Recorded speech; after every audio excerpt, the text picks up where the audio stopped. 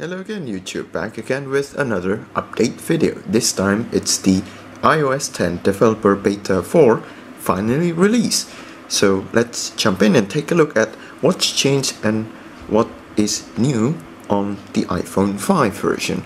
The update weighs in at just around 293.7 megabytes. It doesn't really took that long, and the first of all is the new emoji. So let's take a look at the old one first.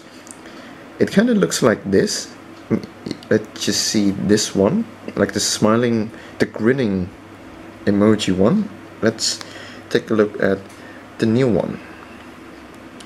As you can see right there, it's a lot more colorful. I think the color depth is a lot better, and also there's some kind of a shadow to it, so it looks more 3D-ish, you know, if you know what I mean. And there's also some new emojis as well, like these girls, and then there's added the one with the guy emoji, and then also they changed the gun emoji right now, so they become a water gun, if I'm not mistaken. Yeah, there you go, see?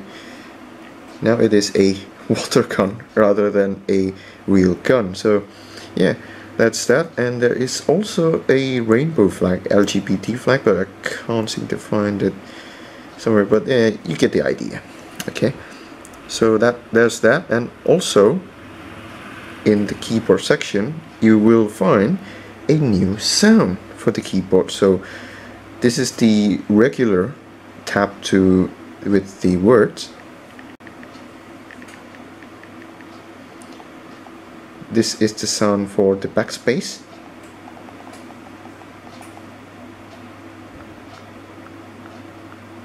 For shift and symbols key.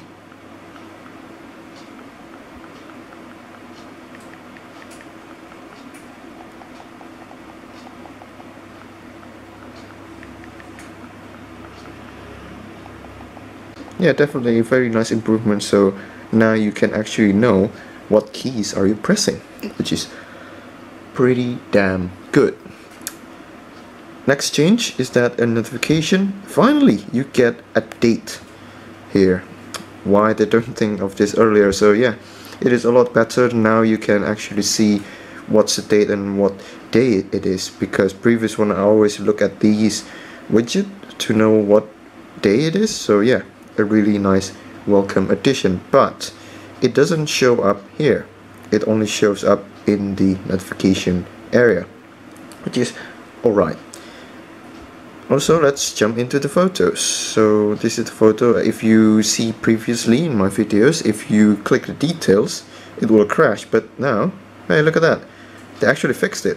So the swipe up gesture is also fixed, because that is apparently goes to details, which is pretty damn good. Finally, thank you Apple for fixing this stuff.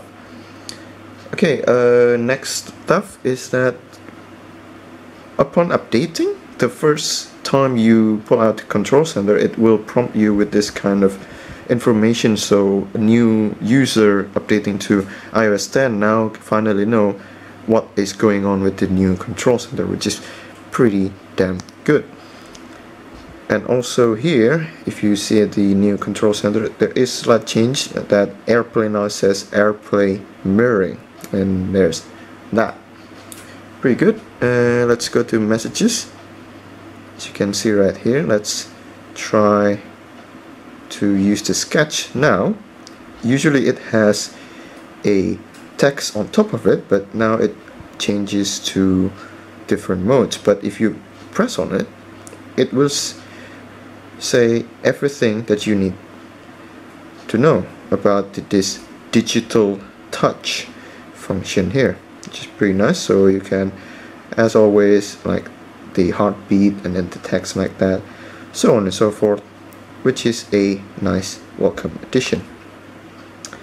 Okay, so next up is on HomeKit. If you get started right here, a previous version, if you want to edit this home, you have to do it from this part, but now you can actually edit it straight away from here, which is pretty guys. Also in health, now slight change as well. Previously this text used to be in the bottom right here, but now it's on the top a lot bigger, and also there you go, a lot more recommended apps nowadays. Pretty good. And also let's jump into the settings.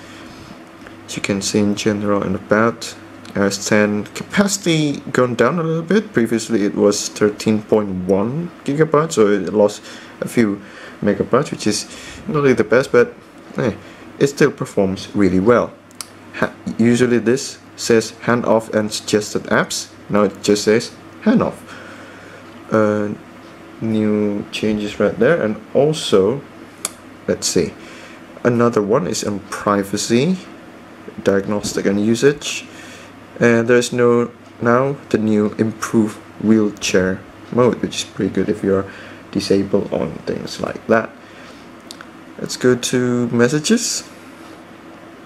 Now the previous version, there used to be a section where the video part, so you can set expire after what minute. I think now it's just combined into with this audio messages, so yeah, there's that's changed.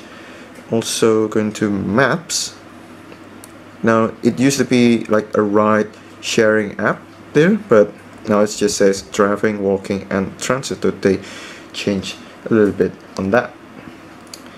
And if you notice here, animation is a lot faster now, and also you don't have to wait for the animation to finish before you can close the app, so you can now just do this. You can even do it very quickly like that, which is pretty good because now it feels much more snappier. Okay, let's go to music. Now not much has changed, but what changed is that the animation here, it's not choppy like before. Before it was just like pop pop pop pop like that, but now it's very smooth. Liking it, yeah. And also like animation right here is a lot smoother now. See, it appears buttery smooth. Pretty damn good. Thanks Apple for fixing that. And also in phone, let's see the contacts. See test contact right here. If you notice it slightly, the word there got a little bit thinner. Previously it's a bit fat, so now it's a little bit thinner. So previously it was bold, now it is thinner. Also the last part is that folder animation is a lot quicker. Pretty good. They're really speeding up the animation speed right here, which is pretty good. Makes your device feels faster.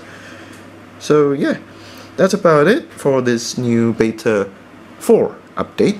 It performs pretty well for, especially for an iPhone 5 here, and yeah, it's not really a shabby update, and battery life is pretty much still the same as the previous betas. Pretty good. So yeah, as usual, like, comment and subscribe, so be sure to check into my videos, previous or maybe upcoming videos about technology and updates on iPhones or Android. So yeah, thanks a lot and have a nice day.